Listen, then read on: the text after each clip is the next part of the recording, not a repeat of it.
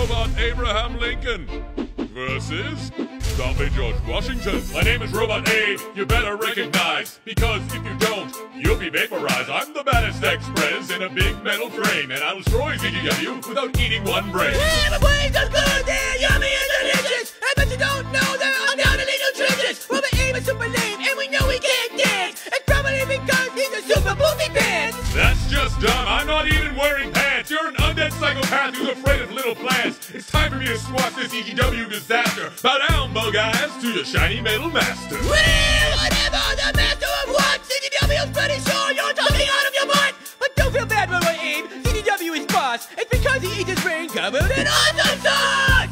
Who won? Comment below. Subscribe to Zombie George Washington.